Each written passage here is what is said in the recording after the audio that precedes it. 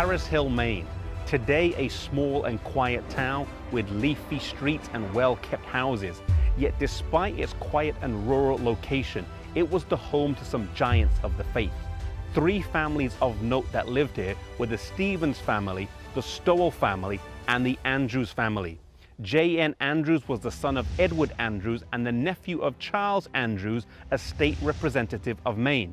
Cyprian Stevens had two daughters, one of whom married Uriah Smith and the other married J.N. Andrews. Today the home of Edward Andrews stands behind me as the Paris Hill Country Club, and Cyprian Stevens' farm is located just down the road.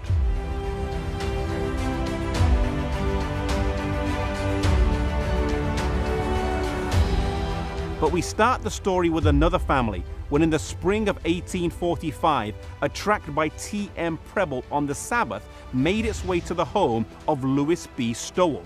He set the tract aside, but his 15-year-old daughter, Marion, picked it up and decided to read it. She was convinced on the truth of the Sabbath and decided to keep it.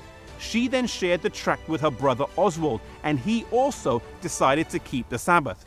They then called J.N. Andrews, who was only 15 years old but was respected as having an intelligent mind. He read the tract and also decided to keep the Sabbath.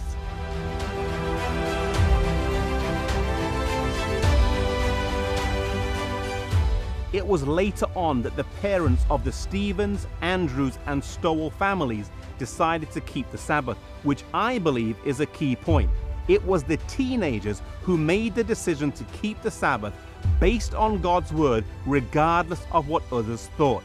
This really is the essence of Protestantism and a continuation of one of the key tenets of the Reformation: to follow conviction rather than tradition, to let scriptures be our guide, no matter what others may think.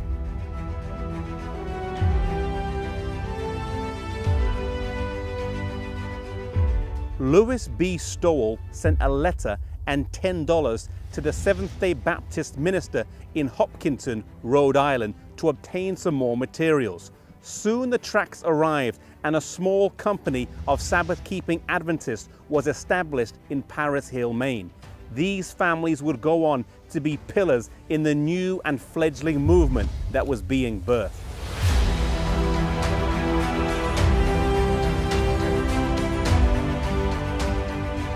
Paris Hill, Maine is also the birthplace of the Review and Herald, today published as the Adventist Review. From August to November of 1850, a magazine was published here called the Advent Review, and then from November 1850 to June 1851, the Review and Herald was published here in a building near this site. It would then move on to Saratoga Springs, New York, Rochester, New York, before moving to Battle Creek, Michigan.